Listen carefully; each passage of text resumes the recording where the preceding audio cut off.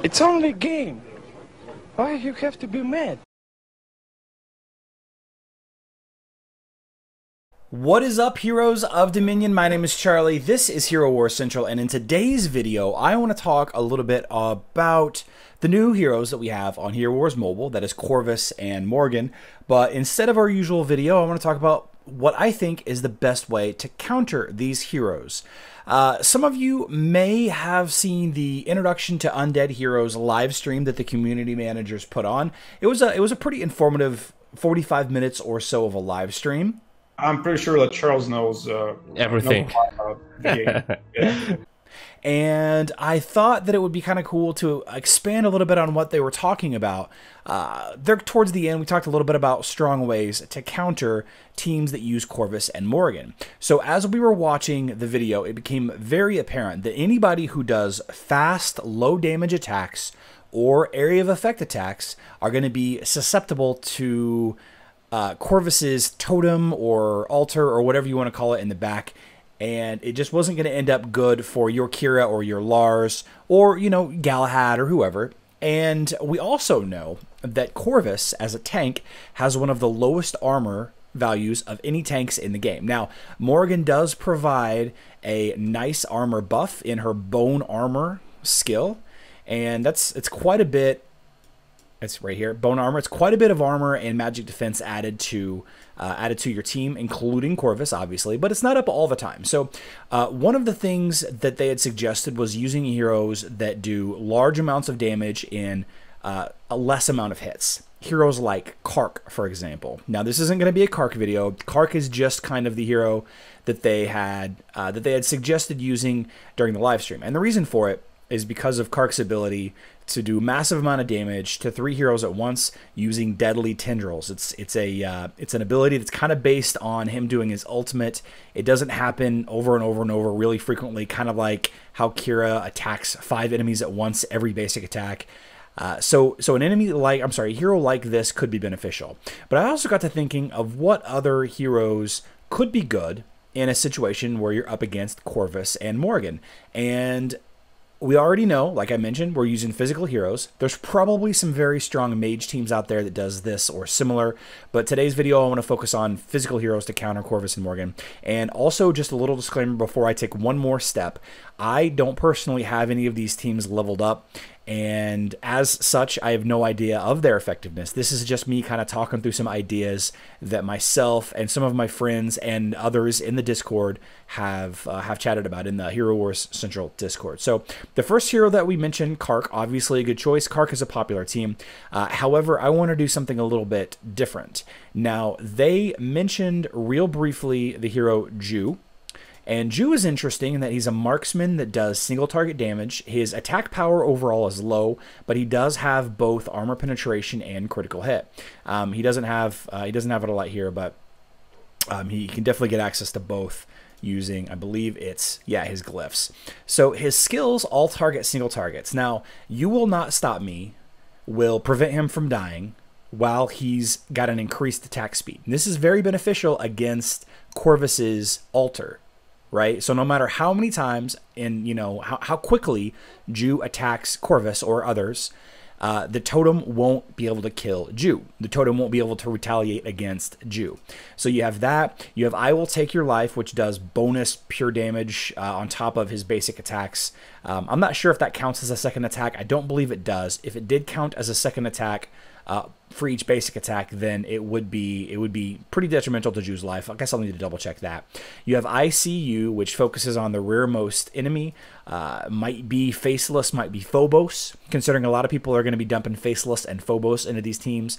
If you're going up against a team that's a little bit more thought out, maybe they're using Martha in the back, obviously Ju's not going to work. But then you have the Spirits Will Heal Me, and this is an ability that will heal Ju whenever he fires off his ultimate. So now not only are you doing massive, you're doing an increased attack speed, doing a lot of hits really quick against the frontmost enemy, which is, you know, Corvus the tank with low armor.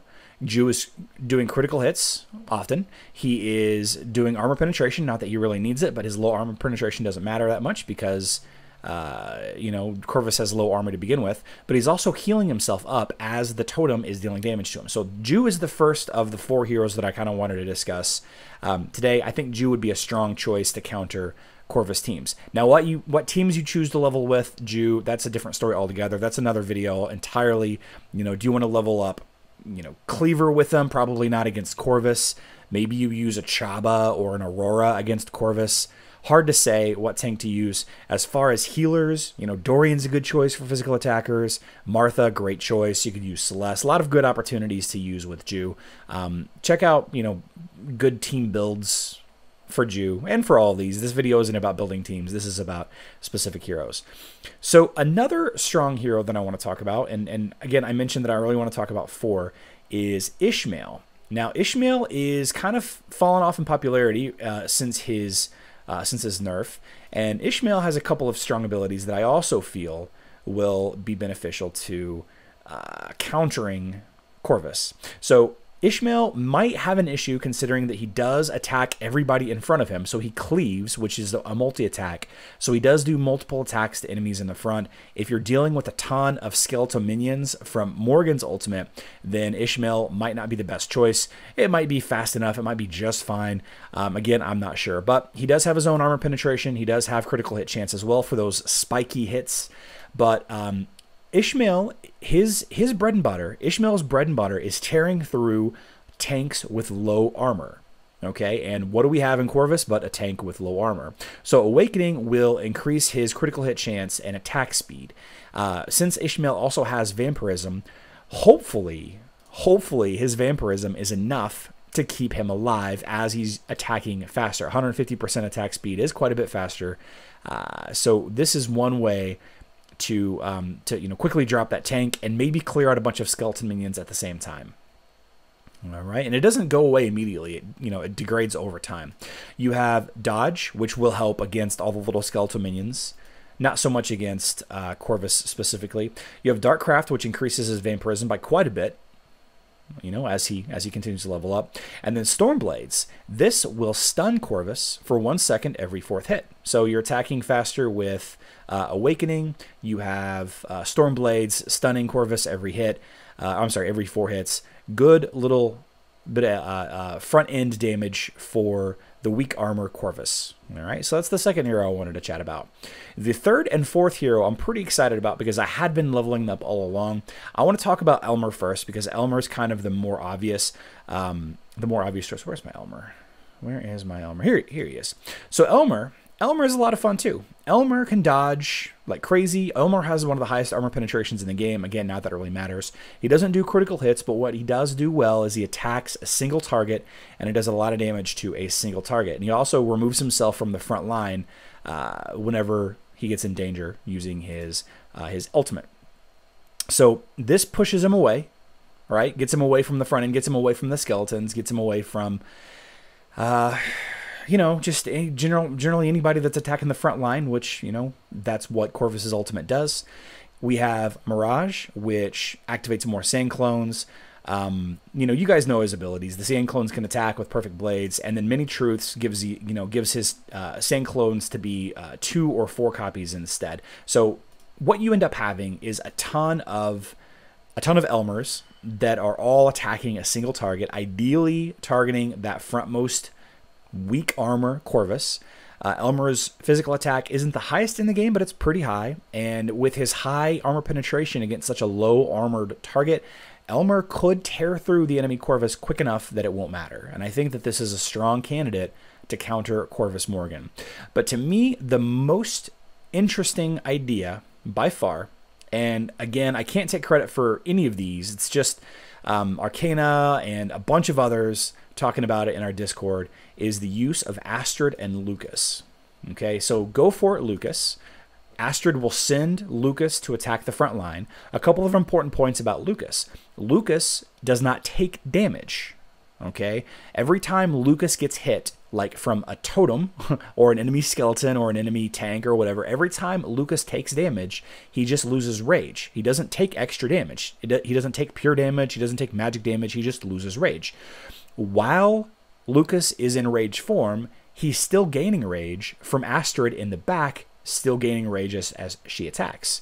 So because Lucas will 100% tank whatever damage that he throws out against the front, the weak armored tank that is Corvus, the fact that Lucas will attack in physical attack and attack quickly, very, very fast attacks, which we'll talk about in a second, won't matter. The totem will be completely negated against Lucas. Okay, so that's part one. There is a counter argument that maybe the totem will reduce Lucas's energy too quickly so that it won't actually matter.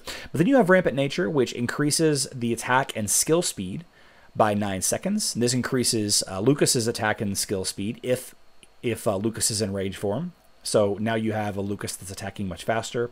You have Predator's Charge, all right? Every time Lucas deals damage, he does more damage with every attack. So the longer that Lucas is up there attacking, the more damage he's doing to that weak armored Corvus. And then finally, kind of the bread and butter, this ability right here, Tracker's Mark, will stun Corvus every time Lucas hits him. Every time Lucas hits Corvus, he will be stunned. It's an amazing ability. It's an amazing ability. One more thing to note, which is why I think Astrid and Lucas is going to be, the #1 choice. I think. Opinion, again, we'll see. Time will tell. Is that Astrid and Lucas has the highest physical attack in the game, I believe, and if it's not the #1, it's in the top 3. The highest physical attack in the game. Astrid and Lucas has enough armor penetration to ignore Corvus's armor until, of course, an artifact armor weapon goes off, Corvus's or somebody else's. And even then, Corvus's armor is 10,000 armor less than the next stronger tank. So the high armor penetration and high physical attack, I believe, is going to push Astrid and Lucas into the #1 spot to counter Corvus and Morrigan. Okay? Just as an honorable mention, because it might not work, because I mentioned it during the live stream, and they called it out specifically. The Facebook and web version of Daredevil has a skill set that puts enemies on fire. The mobile version of Daredevil is much better. You have shooting the nearest target 5 times. First of all, Daredevil has extremely low health. So I think that Daredevil may be okay, but it'll only be in a team that you're able to kill the enemy very quickly. So if it ends up that like an Elmer, Daredevil, Astrid, Lucas team can kill the other team quick enough, then this should be fine. But her rapid fire ability is going to cause a lot of self-hurt with Corvus's totem because she shoots 5 times. Her Big Bada Boom hits 5 enemies, probably more considering that you're going to have a couple of skeletons summoned. So 5 to 10 enemies, 5 to 11, I should say. That's a lot of retribution damage as well from that totem. And then you have Fire Support. Fire Support says that every time an enemy behind anytime an ally behind Daredevil attacks, Daredevil will do an additional attack. So now you have even more additional attacks beyond, what we've got. And then, this ability doesn't really harm her much, but having an increased physical attack as the fight goes on, the more times Daredevil crits, this will help. But I don't know if this and her high critical hit chance and her high physical attack as the fight goes on is enough to outweigh the fact that she attacks very fast. A single target, sure, but she attacks very fast with rapid fire and fire support. So we'll see. Maybe we'll see. I'll probably use Daredevil in my main team until I go up against another Corvus and Morrigan team, and then I'll pull Daredevil out. We'll kind of have to see how that goes. But yeah, I hope you guys have enjoyed this video. And even if this doesn't end up being, the 4 to 5 heroes that will be the big counter to Corvus and Morrigan here on Hero Wars Mobile, I hope it's putting some ideas in your head about different ways to use different kinds of heroes. I know that there's a lot of people who are really upset about how Corvus, completely demolishes area of effect heroes and how Morrigan completely demolishes Astaroth and, I guess to a lesser extent Rufus. But I want you to think, take a step back and think about the fact that there are 40 plus heroes in this game, and the developers aren't going to intentionally put a hero in the game, or 2 heroes for that matter, that are completely unbeatable. It's just not going to be the case. Join some Discords, join some Facebook groups, chat it out with your fellow Hero Wars players, maybe in your guild. There are ways to beat these heroes, absolutely. And I think what we've discussed today in this video are good starts. Good starts. So let's wrap the video up here. I've got a couple of linked videos on screen now talking about other combinations of the heroes that I've mentioned already. I love you all. Good luck in Dominion.